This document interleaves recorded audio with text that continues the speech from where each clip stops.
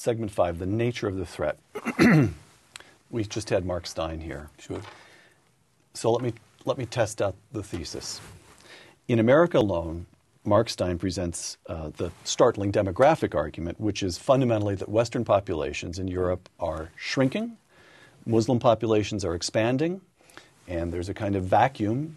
Muslims are moving into Europe. So, and furthermore, and now this is the bit I'd like you to evaluate. I'm going to quote Mark. There are moderate Muslims, but no moderate Islam. All of the official schools of Islamic jurisprudence commend Sharia and jihad. Right. So a moderate Muslim is moderate to the extent that he's a little relaxed about the practice of his own faith. Yes. I don't agree with Mark Stein. You don't? No. I was born a Muslim. I was born to a Muslim secular family. I was born to a Muslim secular Shia family in Lebanon. My family were modernist. They interpreted the faith in a moderate way. None of the women in our family were ever, veiled. It was a modern interpretation of Islam. They thought of themselves as good Muslims, and they didn't want these radical Islamists telling them how to worship and how to practice their own kind of Islam. But people who say that there is no moderate Islam trouble me, because I know that the battle for Islam is not yet lost. And if I may say here, be a slight propagandist for this project we are doing at Hoover on Islamism. And the Hoover Institution absolutely. At Stanford. Right. We're doing this project called the Herb and Jane Dwight Working Group on Islamism and the International Order. And we have a series of good working papers. We have books a couple of them have already come out, more to come.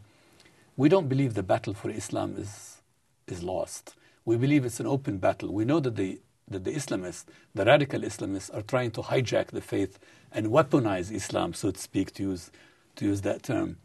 But I can't go that far and say there is no moderate Islam. I know, for example, there are many jurists in the Islamic world who are keen to get Islam back from the radicals. I know there are even Saudi jurists in the heart of Saudi Arabia who now understand that the drift toward radicalism is now a menace to the kingdom.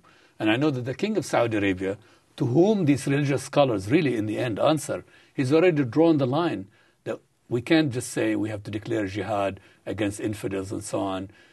We can't say that the mixing of the genders in school is wrong.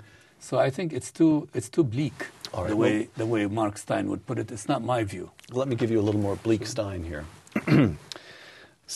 Mark writes, quote, that there are only, quote, 3 possible resolutions to the present struggle, close quote. And he just clicks through them. Sure. One is that the West could submit to Islam, and that means the end of Western civilization. Okay. That's out.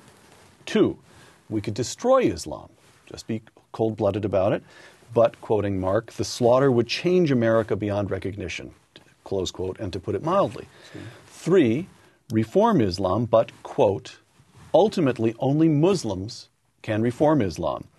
All the free world can do is create conditions that increase the likelihood of Muslim reform, close quote, including a democratic Iraq, making progress in Afghanistan, and so forth. All right, so series of questions around that. And the first, of course, is, do you agree with that fundamental analysis? Those are the 3 choices. That seems right, doesn't it? Right. I mean, there I could walk with him through the Aleppo Bazaar, if you will, with Mark. We can't destroy Islam. Islam is 1.5 billion people, right, all the way from Indonesia in the east to Morocco in the west. It's 1/4 of mankind. Islam is vast and varied. It's one form of Islam in Indonesia, quite another form of Islam in Pakistan, quite another form of Islam in Iraq. For example, I had the honor of interviewing in Iraq and getting to meet and see Grand Ayatollah Ali Sistani, the most revered Shia jurist in the entire Shia world. You come to his home, it's separated from the street by a piece of batik, a very modest home where this greatest of jurists with enormous power over the believers in Iran and Iraq just is sitting on a cushion on the floor with a fan overhead and a modest place and a belief in democracy and a belief in the human rights of Iraqis and a dread, like when you see him, when you talk to him, a dread of anything radical, bombers, radicals, jihadists. He loathes all this. So, there's all kinds of Islam. Now, where Mark Stein is right the battle for Islamic reform is a Muslim battle. What we can do is we can help, if you will, nudge the Islamic world in the right direction.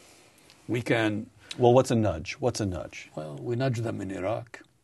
We created the conditions in Iraq. All right, so a nudge can be quite a big, difficult, bloody thing. Right. Indeed, we nudge them with the diplomacy of freedom of George W. Bush, which Barack Obama abandoned.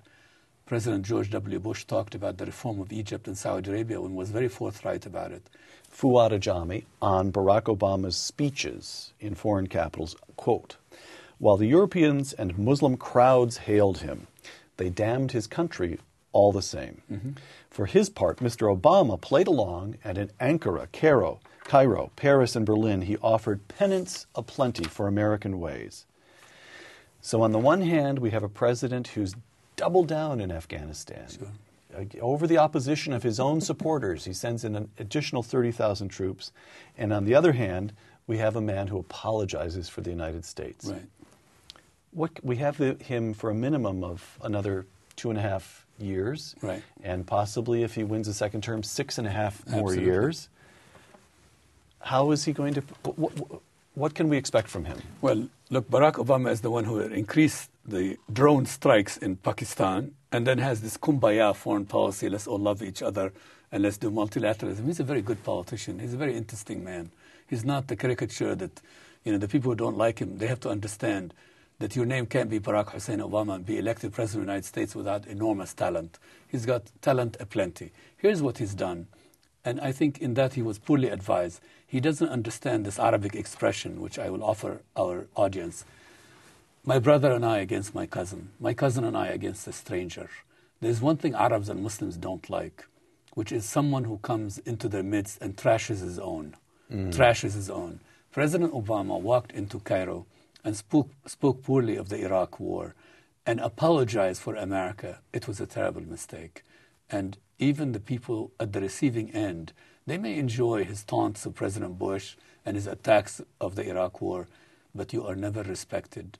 If you break with your own, you break with your own. Fouad Ajami, author of The Foreigner's Gift, thank you very much. Thank you. Thank you, Peter. For Uncommon Knowledge and the Hoover Institution, I'm Peter Robinson. Thank you for joining us.